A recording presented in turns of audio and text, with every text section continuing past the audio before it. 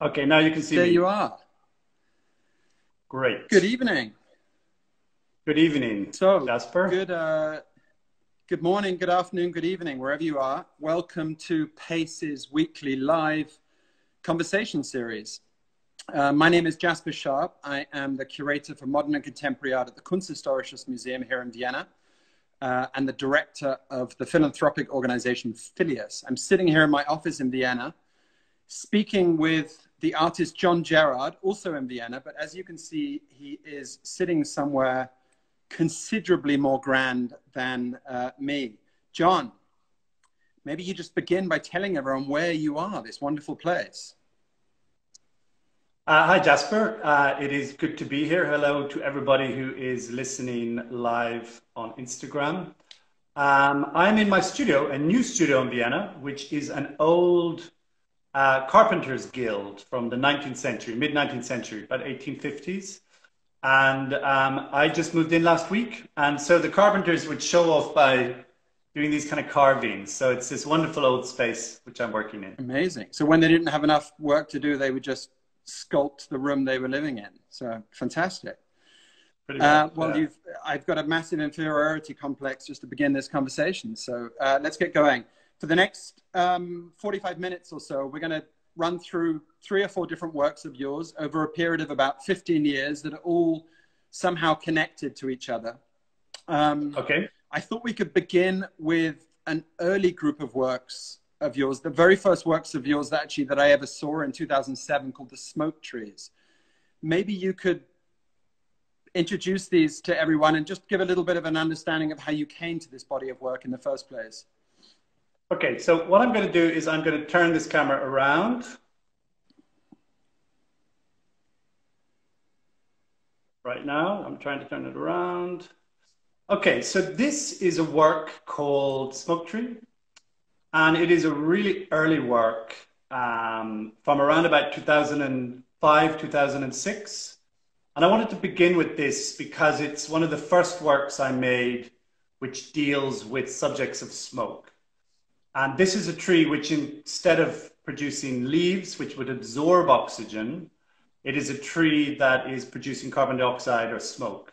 So it's a kind of a polluter, a bit like we are polluters. But so that is, in total, there was 5 smoke trees. This is one of them.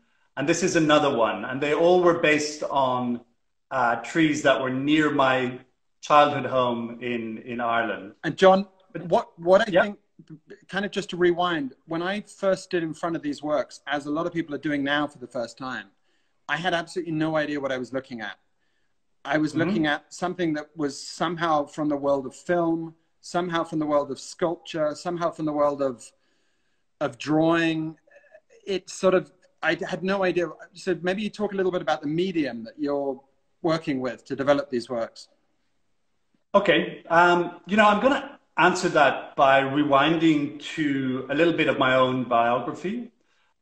So first of all, I studied sculpture in the Ruskin School, it's part of Oxford University, and I was undergraduate there, entering the university in 1994. So 1994 was an interesting year, technically, because in a funny way, the internet, to my mind, became visible that year. Suddenly, early browsers emerged.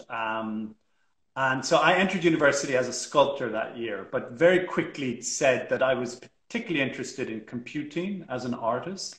The Ruskin had one tiny little Mac about this size. It was early back. So I began to kind of attack that subject of the computing and sculpture. But jumping really fast forward, post an MFA in Chicago, Art Institute of Chicago, I only really got my hands on the idea of like the virtual as a sculptural medium when I went into a computer science MSc and then ended up in a residency in Ars Electronica in Austria. But so I just wanted to kind of quickly rewind and give that arc. But to answer your question about what the smoke trees are, I suppose most basically they are a game engine. It's a virtual world which you can look around, and you build them in 3D by hand, and then you bring them to life using the same technology that makes games. And they exist in the orbit of a 365-day year. There's night and day. They are sort of their own contained worlds, as it were. Yeah, I'm just going to play it again as we speak. They are solar scenes. So the sun comes up on this scene, travels over and goes down. I describe them as orbital. So the camera also travels around these works, typically at walking pace in the later works. But because this is a world, a three-dimensional world,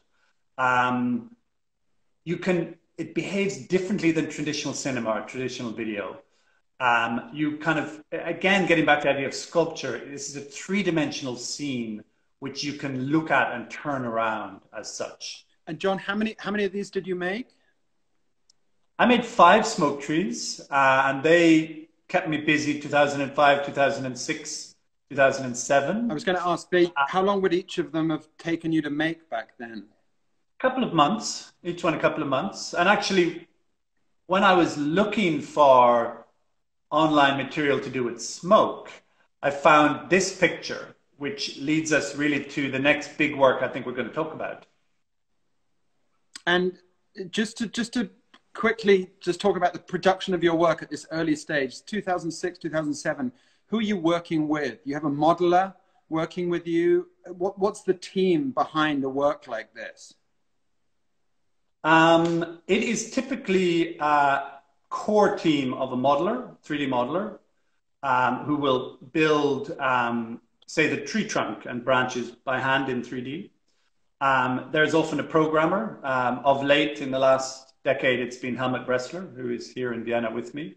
And I suppose one of the core individuals is a producer, in this case, Werner Putzelberger, who will kind of oversee the entire process and kind of craft this disparate elements into one world. And then we publish it as a piece of software. It's an executable file in the end. Right. So yeah, maybe we move on to that second work. In 2009, a couple of years later, you and I did a project together in Venice at the Biennale on this wonderful island called Certosa in the lagoon, in a boat building warehouse. And we showed 3 works there. You presented 3 works: a pig production unit, oil stick work, and this work, the dust storm.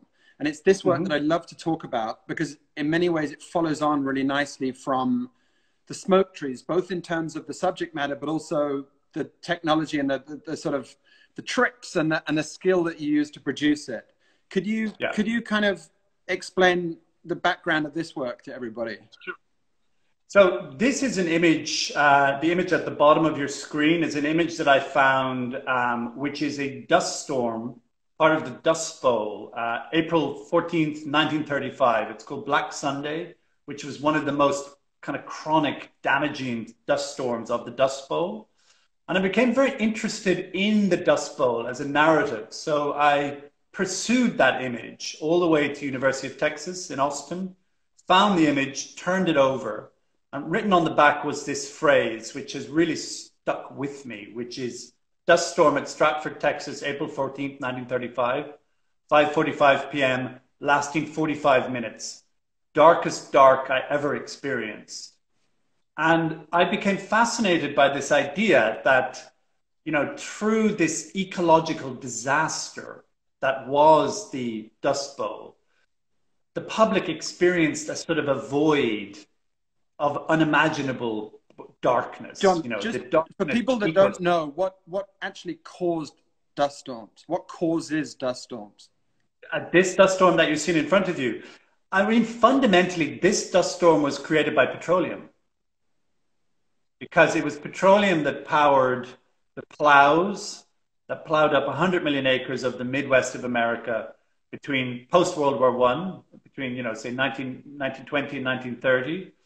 And once the grass cover had been taken away, the dust could just blow. I mean, you have a drought cycle that still cycles on that landscape. That's not the cause of the Dust Bowl. Right. The Dust Bowl was produced by a surge of energy from petroleum, which was directed to the landscape and produced this extraordinary catastrophe, basically. So you found this image. What happens then?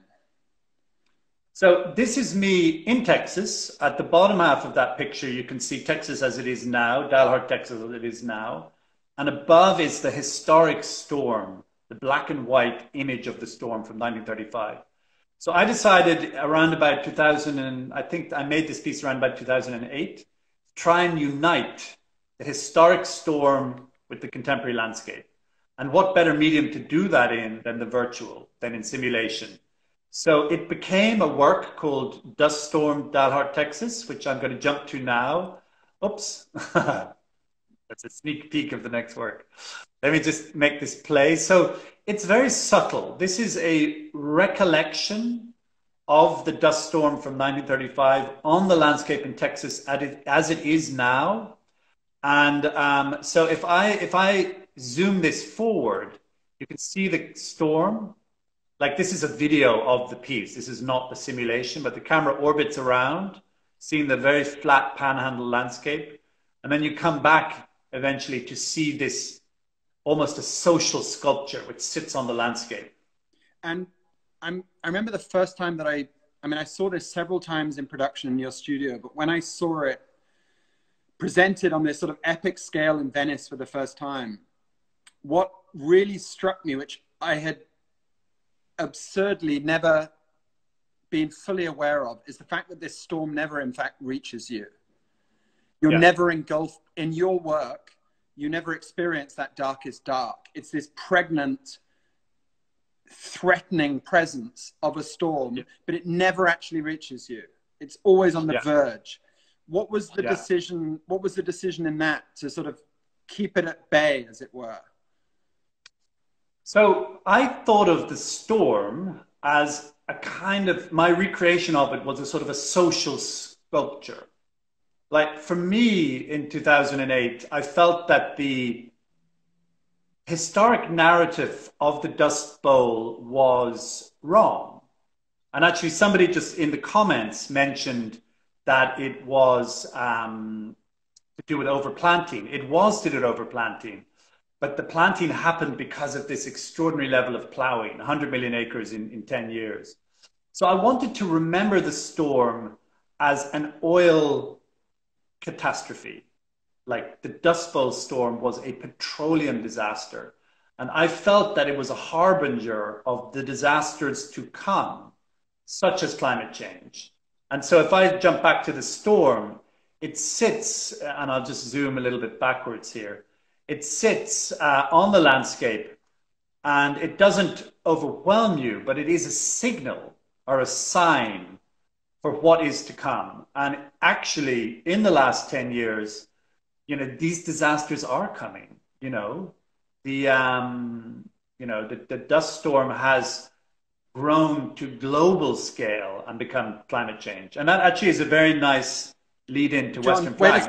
Wait a second on Dust Storm. What I think was really interesting, seeing this piece in Venice, for example, back in 2009, is that it's on the time in the Midwest.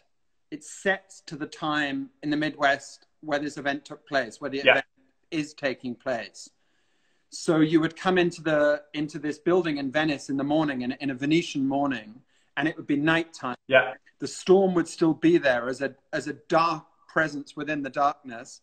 And it was only at about 2 o'clock or 1 o'clock in the afternoon in Venice that you would have sunrise in the Midwest. And it was quite remarkable to realize that it had its own orbit unrelated to where we were.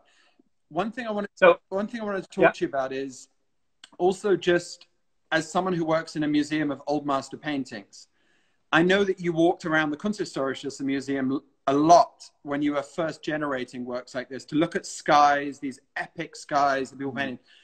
Is there something also of the Americans, of the Ansel Adams aesthetic that has found its way into a work like Dust Storm that you are conscious of? Well, I mean, one of the aspects of the virtual is that you are building in light. you are working in light. You're producing light effectively. So a lot of what you're producing is light hitting objects producing image. And that is a sort of quite a fundamentally painterly Right. process to produce a kind of a photorealistic simulation. I mean, I look at everything. I've looked at all, my heroes of art, from Vermeer all the way through Ronnie Horn. In a funny way, there's almost a sort of a crystalline precision to the work that I really like, which linked in a way Ronnie Horn with someone like, the earlier masters such as Vermeer. But I think one of the things about simulation, which I find in a weird way disappointing, is that it's missing. The virtual is kind of missing from contemporary art, and it has this extraordinary potential. I mean, I'm just going to. Should I jump onto Western Flag at this point? Yeah, sure. I mean, this is the. Yeah, maybe I'll just introduce it quickly. This is a work from 2017.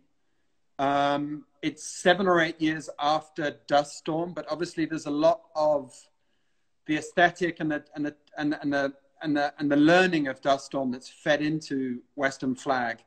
Do you want to talk a little bit, maybe before we get into the work itself, about the commission that led to the creation of this work? Definitely, yeah. So Western Flag was commissioned by a TV station, by Channel 4 in the UK.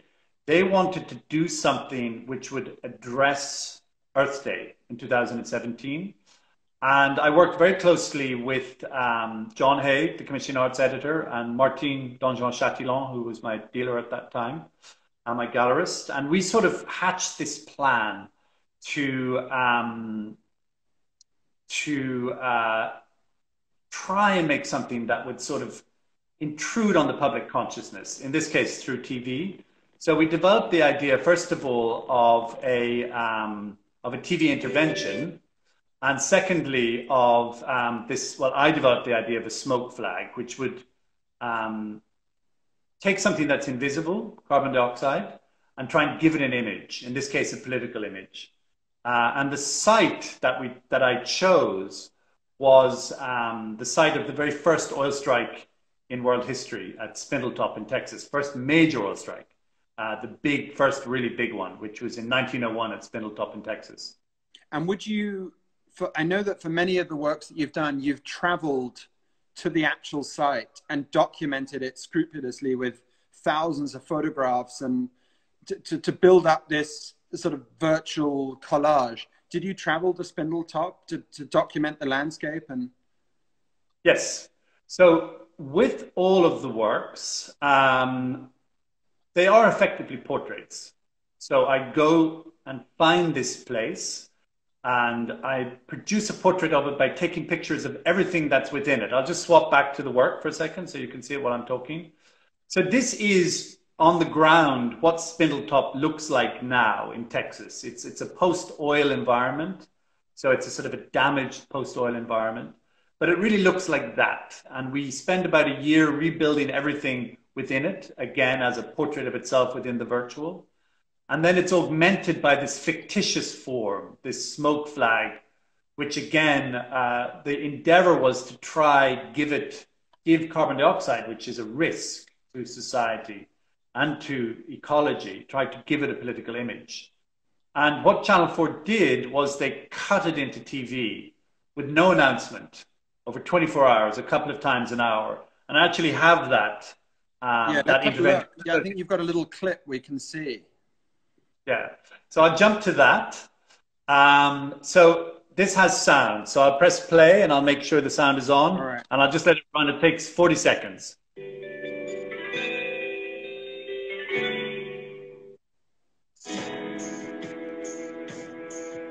Back in North Devon, Emily, her builder Dave, and his team have been busy stripping out the kitchen, including the ceiling. The traditional lath and plaster. So that was the cut in silence.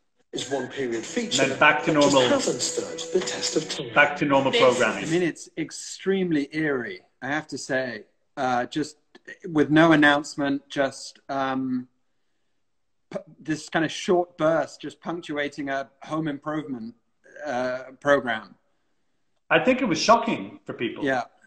I mean, it was also, John, it was also around the time that, you know, black flags were being raised in the caliphate in the Middle East, you know? Well, I mean, Channel 4 had to really talk to Ofcom, the, you know, the British Broadcasting, you know, Commission about that, you know, because it is a threatening symbol and it was going to cut into Channel 4 with no announcement, a couple times an hour. And, you know, Twitter just sort of lit up after it came on. People were like, what just happened on Channel 4? And I really wanted that, you know, I mean, in the context of COVID-19, you know, which is an interruption and a pause, it's an interesting analogy to make because I wanted to force people out of their comfort watching a home decorating show. Suddenly they lose their entertainment. And it's this thing they have never seen before, this political image, a flag, which has become something else. John. And the other aspect, which was really important, and I'm just going to jump back to show it to you, was Somerset House, where we put up, working with Thomas Dane Gallery, we put up a LED wall in Somerset House, which was there for a week, which you can see here in this image. And that would be shown day and night. People could walk into the courtyard of Somerset House and they were confronted with this enormous LED wall. Yeah, yeah. So it was in Somerset House for a week. It was on TV for a day, and it was also live streamed to YouTube for a month, which was actually the most powerful. One of the most powerful things we did was the live stream, because Western flag became almost a meme. People took it from the live stream and took ownership of it. Right. And they made it their own. John, one thing I wanted to ask you about, just, I mean, we could talk about it in relation to any of these works, but we'll do it while we're on Western flag. I remember the first time I saw your work and I thought, okay, what on earth am I looking at? It draws from the world of film, very obviously, because it's moving. It's drawing from the world of photography because while it's moving, it's a frozen moment. The weather is the weather that you documented on that day in that place. Never change, doesn't start snowing or raining, I think. It draws on the medium of drawing because you have literally meticulously recreated this. It draws on the medium of painting because of what you've addressed as the very painterly aesthetic. It's sucking in and drawing on all these different media. And yet, what we're left with is something that a lot of people, if they just breeze past this in an art fair or somewhere, something that feels very much like film, sort of video film. Yeah. When we saw the smoke trees at the beginning of this conversation, they were works that visitors or viewers or the owners of the work would manipulate themselves to change the orbit and so on. At a certain point, you remove that ability for the viewer to manipulate it themselves, and you put in motion a very slow, sort of mesmeric orbit to the works, which is something that's now remained in the work. Can you talk a little bit about that shift from control in the hands of the viewer to control in your hands? Well, in a funny way, you know, as you have said, the first virtual works, people could grab them and look around them. And then that was lost. I let go of that. And the reason I let go of that was I began to see technology, particularly simulation, really controlling the world in a way that was invisible to a broader public. And by that, I mean the modeling of reality by investment banks, by governments, by the military. And decisions are made on the basis of these models, which then affect the real. But this is occurring in these algorithmic spaces, which I think are broadly invisible to the public. So I kind of removed that ability to control the work because I felt that technology was galloping in the, let's just say, the black box space of society. And it was becoming something very powerful very quickly, and the public didn't have their hands on it. And and so I released that ability. You know, if I jump back to look at Somerset House again, here you have an LED. Well, if I do, here you have an LED. Here you have the public. The LED is showing a simulation that's unfolding over a year, but you don't stop it. You can't control it. You could if you had a controller, but you don't control it. Right. And I think that had to do with my relationship to what I describe as black box computing. Right. And the great thing, obviously, about seeing a work installed in public space like that is added to film, photography, drawing, painting, you suddenly have sculpture, and you suddenly have the performative element as well, because not only is your work itself performative, but suddenly you bring the relationship of the figure and the viewer into direct dialogue with the work.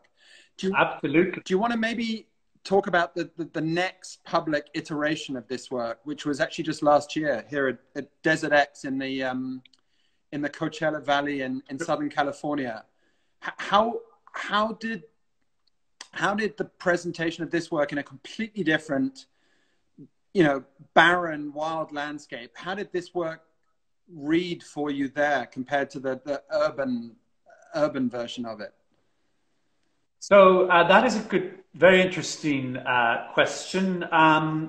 Really, with Desert X in Palm Springs, the Western flag kind of went west. It went to the California, to the land of dreams, to California, and also California with that kind of strange extremes, the extremes of California, where on the one hand, you've got extraordinary problems with water, and on the other hand, futures are being invented there, be it Tesla or, even Google or all these sort of, these companies that are have emerged in that part of the world. But working with Desert X, we placed an LED wall in the American landscape, in the landscape of the west of America. And it completely transformed it, because here you have atmospherics, Here you have the sun coming down. Here you have, the rain and the wind. I mean, it was an extraordinary thing to do. In this picture, you see the kind of sculptural component of the work. Can people still hear me? Yeah, Somebody yeah. says they can. You're great. You're great. Okay. So really, to put the work into the landscape was, it was an extraordinary opportunity, I have to say. And it kind of brought out some of the sort of more sublime components of the work, I suppose you could say.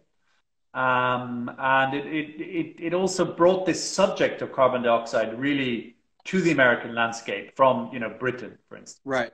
And did it appear any less threatening there? I mean, I think the channel for sort of guerrilla interruption is about the most threatening version of this work. But did it feel very sinister there on the landscape and very sort of ominous? Or did it have a sort of beauty to it all of a sudden?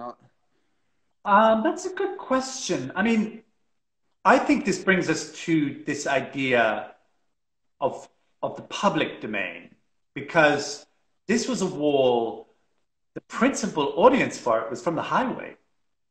The highway coming into Palm Springs, and this was in the desert beside the highway. And what was beautiful for me is that people pulled off the highway, families, people who were working in Palm Springs, who really would be unlikely to enter an art museum, I think. Let's just say ordinary people, working people, pulled off the highway, walked up to this thing, and we're like, what is this? What is this? It has no frame. It looks like you've cut a hole in the scene, right? Basically. I mean, what sort of information was someone getting if they were getting out of the car? The title was there on a sign from Desert X, but I saw kids kind of saying to their parents, like, what is this? And so I would say, if I was to make a statement as part of this Instagram Live for Pace, I would say that my commitment is to the public domain, is to put simulations into the public domain, because there you have collisions with kids, with such broad publics. And I love that. It's so motivating for me. John, this is something I'd like to explore a little bit for the next chapter of this conversation. We're living at a very, very, very strange moment in the world. And a lot of people in our world, in the art world, are thinking about how we are going to re-emerge into the world post-lockdown. And a lot of the ideas that are being floated do surround notions of public art. Because if we can no longer cram 400 people into a gallery and do large gatherings, at least for the next few months, why don't we begin bringing people, why don't we bring art to people, art into public space? And there've been a lot of interesting articles and interviews and ideas floated in the last couple of weeks about this. And it's something that's definitely gaining momentum. And I think it's a very good thing for us all to be thinking about. What is it? I mean, you've shown a number of works in public space recently. Solar Reserve, you showed outside the Lincoln Center in New York. You showed it at LACMA. What is it about your work in particular that you think lends itself so well to this context? Because film and video, for example, has not thrived necessarily in public art over the years. We get more used to seeing it in galleries and museums. Why do you think people have been approaching you to mount these large LED screens with your work on it? That is something that I have been thinking about a lot. So I would say that I am producing worlds. I'm producing simulated worlds. They may look a bit like a film or like a video, but actually they come from a completely different history. They come from a history of military simulation, like flight simulation, battlefield simulation. They have very little to do with film. Right. And for some reason, and I'm actually just going to swap back around and talk over it because I think it's nice to see this when I'm speaking. But for some reason, these worlds are cutting into the world. They're forcing themselves into the world in this way, which video and film are not. And I think it has to do with the fact that this is world making. And as somebody has just said in the comments, they're portals. But they're portals which have a soul, you know, it's a narrative, but a different kind of narrative than you get in film. You know, it's one story, in this case of a flag, which is made of smoke, which is very specific to the medium. But then this flag is in a solar orbit of a year. You know, so if you came across this scene in Palm Springs at night, it is nighttime, it's dark. Right. And somehow, I think critically you can do a better job of this than I can, but somehow these virtual worlds, these simulations are cutting a place in the world for themselves that's different from film. Right. And actually that very organically leads us, if you want. I mean, John, Galway. Coming back to the slightly old-fashioned world that I inhabit at the Kunsthistorisches, it's no different than the idea of putting a painting on a wall for people in the 16th century. You know, it's taking a lot of that, you know, it's taking a lot of that very basic gesture. And the frameless quality is also part of what I think makes this so remarkable. Let's move on. Let's move on from Western Flag to two new works that nobody has seen yet, which you are preparing. And we can give people a little sneak preview. Two of the works are going to be shown later this year at the Galway International Arts Festival in Ireland. And one of them is then going to go on next year in 2021 to the Biennale in Gwangju in South Korea. Maybe you could just introduce these two works because they're very connected and they also keep us in public space for the time being. So this is a sneak preview, just only for you guys and our listeners. But so I've worked for the last couple of years on a project which is called Mirror Pavilion. And I'm going to show you a render of that Mirror Pavilion. So this is mirror polished metal. And we put this object, this cube, into the landscape in Ireland, in this case in Galway, as you said, Jasper, for Galway International Arts Festival, but part of what's called Galway 2020, which is the European Capital of Culture in 2020. But if you walk up to this cube, you see the landscape on three sides, and you see yourself as a consumer of art as such. And then on the front is this weird memory, this folk memory of a leaf-covered figure, a green woman. They're called green men, but I call them green women because in my work, it is actually a green woman. And this figure is performing, it's a simulation derived from motion capture, and it performs a lament for a heating world. So let me just move forward and show you this. So this is the character, the leaf-covered figure who is lamenting. She's grieving for a heating world. And this performance is produced by a dancer, Finola Cronin, who is performing here, as you can see. And that suit that she's wearing is sending the information back to the simulation and producing this work eventually. So this is part one, which is the leaf-covered figure. And part two is a different figure, which is a straw-covered figure. They're all objects from folk memory. This is a historical photograph we're looking at. Yeah. This is from in the collection of Galway University. And these are figures covered in straw.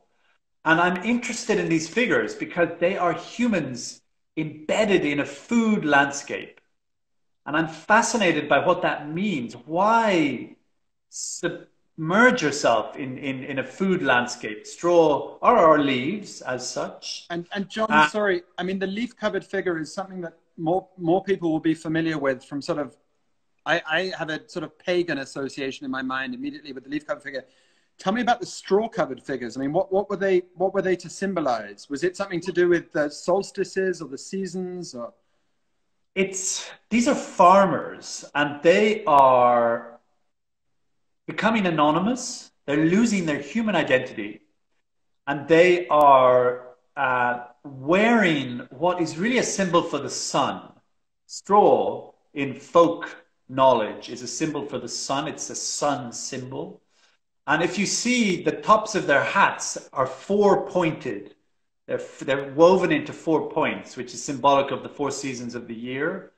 So I don't fully understand what the Straw Boys were doing. But when did they make an appearance? Well, this is photographed in the 1950s. But I mean, what time of year? I mean, probably in the summer, I guess. Well, no, I mean, any time of the year, because straw is stored all year. But they would turn up at weddings and be badly behaved and steal the bride. But they would, I think fundamentally they are to do with fertility, but they're to do with an exchange with the landscape. But let me jump to the next thing, because this is really important. So here we have remade the straw figure. In 2019, this is in Dublin with a group of people who made this piece with me. And here you can see, and this is a peek into the finished work. This is motion capture. A wonderful dancer called Ursula Robb, transferred to a virtual figure, this corn figure, and she is performing a solar wheel, which is a very old symbol for the sun. And all of this will be placed on a pair of LED walls and a pair of mirror polished pavilions opening in 2020 in Ireland. So it's the next really big project, which is coming up. I'm going to come back to me. Amazing. It's got something. But it is true, yes. Yeah, I mean, I know another one of your great heroes is Bruce Nauman. And I feel him traipsing through his studio, mapping the studio. The Bruce Nauman. Yeah, absolutely. And John, and it's the latter of those two works which is going to travel on to Gwangju, to South Korea. Corn work, which is the piece involving the straw figures, will go to the Gwangju Biennale, which is now rescheduled for early 2021. Natasha Ginwala and Daphne Ayas curating. Right. Yeah. No, we're looking forward to that very much. And Phileas, that I help run, is very proud to be a co-producer of that work. So thrilled to see that. John, we've hit the 40-minute mark. We've got about 5 more minutes of people's love and attention. Okay. Before we go, I think we can't leave without talking a little bit about the very strange situation that the world finds itself in at the moment. It's one of those very rare moments in our lifetimes where just about everything changes. And we don't know whether it's changed forever or it's changed temporarily. But I noticed that quite a few of the things that I've been looking at over the last months, listening to, reading, watching, suddenly, all of a sudden, from one day to another, appeared to me to be completely and utterly irrelevant. And other things, art, music, books, poems, came rushing forward and felt urgent and vital and necessary. And your work very much falls into that latter category for me. How are you dealing with everything? How are you processing everything that's going on? How is it changing your working process? And how, you know, the $6 million question, how do you anticipate that you and all of us are going to reemerge into this post-lockdown world? So, first of all, I have not been in the same place for this long in 20 years. I have not been in one place. I've been working in my studio for 8 weeks. And if you work as a contemporary artist now, you are in a global conversation. It just is part of the picture. You are invited. I mean, it's a privilege and it's a wonderful thing, but to show in Gwangju, Pierre Huyghe did an extraordinary project in Japan, in Okayama last year. You know, it is incredible to go there. And suddenly, it all stops. So I am shocked. I'm profoundly shocked. I think I am a little bit in shock.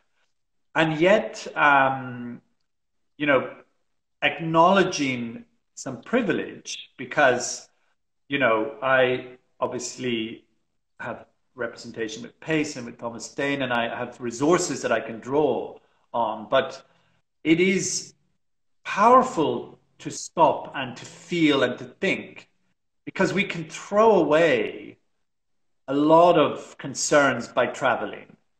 You know, when I'm packing, I'm thinking about packing. When I'm turning up at an opening, that's what I'm thinking about. So I have to think and feel here, and it's been hard, you know. I think hypermobility is maybe a little addictive. So that's stopped. As to what's going to happen next, I mean, I'm pretty worried, you know. I think this is a big, you know, sea change in the full sense of that word. And I just am trying to prepare myself for that sea change. And what about some silver linings of the situation? I mean, the chance to spend a sustained period of time with your team. I know you sort of went into quarantine together with your modeler and your producer, so you were able to keep working. I mean, surely there've been some, in terms of the preparation for future works. I know there's a couple of other works in the pipeline, and there must have been some silver linings in terms of the quality of time you've been able to put together over the last few weeks and months. Yeah, I mean, we're finishing a monster of a work. Corn work you've just seen is 4 seasons, 4 characters, 4 performances. I mean, we've been working on it for years. That's been a gift. I think that that is a silver lining for me, but I must think more broadly socially. And I am worried for those who are working very directly, you know, for in restaurants for tips and such things. I just can't get away from this. It's scary. I personally cannot not admit to being fearful right now. And I carried through on these commissions for the time being. September is an unknown, you know. And all my exhibitions are cancelled. Everything's postponed and cancelled. So it's a strange, very weird time. It's been a strange time for all of us. We've been cutting our own hair or having our hair cut for us by very non-professional. I have a little snip on my ear to attest to that from my dear wife. No, it's been a strange time, and all we can do is I have a strange confidence in this situation. I think it's shown the strength of a great deal of things. It's exposed all sorts of fault lines politically and socially, and it's very much split society in ways that are deeply unfortunate. Having said that, I have seen great things in people and in systems and in structures, and I have a feeling that if we can get through this, we're going to come out the other end. You know, we need to support every single restaurant, coffee shop, everything we can possibly keep alive. We need to keep with us for the journey. But I have a strange confidence. So I'm gonna play the confident card. But I know you do as well. We would be strange not to be fearful, because it would be irresponsible almost not to be fearful. But I feel there are good things if we can hang in there and ride out the storm. Yes. So, John, yeah, it's always a total pleasure to talk to you. I miss you. I look forward to see you. We normally have scrambled eggs about every 3 weeks, somewhere in a coffee house in Vienna, and I'm looking forward to do that again sometime soon. I haven't seen you in 2 months. I know you're one of the people that makes all of this worthwhile. So thank you. Keep going. We need you. We miss you. You're a great artist, and I would say thank you to Pace for giving us this platform this evening. And we wish everyone who listened in all the best. Stay safe, be well, be healthy, and we'll catch up with you again very soon. Thank you, everybody. So nice you came and joined us. Thanks, John. All the best. Bye.